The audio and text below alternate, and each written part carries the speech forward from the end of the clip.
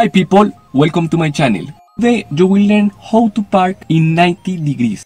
First of all, I wanted to suggest that you subscribe to my channel. Here up, I will leave you the playlist with all the driving tutorials that I have done using at it. If you like it, you subscribe to my channel. Many people are afraid to park the vehicle, shopping center, your building, and another situation like the driving test. Today, you will lose your fear with this easy parking technique. This tactic is useful if it is a large or a small car. And remember that the idea is that you always stay on the right.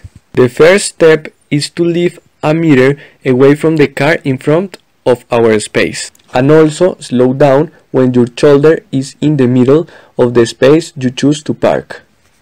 Second step, turn the whole direction to the opposite side to where you are going to park. So if you park on the right, you are going to move the entire direction of your car to the left, to later move your car with the single clutch. The idea is to move forward until the rear tire of your car is facing the next corner of the car you have next to your parking. But the problem is that you cannot see the rear tire of your car. The idea is to marry the back glass of your car with the corner of the car near the parking place.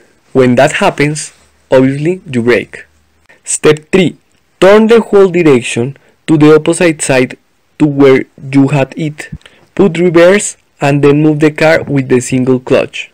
With the mirrors, you will notice how your car enters, and when you see it straight with respect the lines, you must stop. For there, you straighten your hand round and half, that the logo of your car is straight. And finish your parking.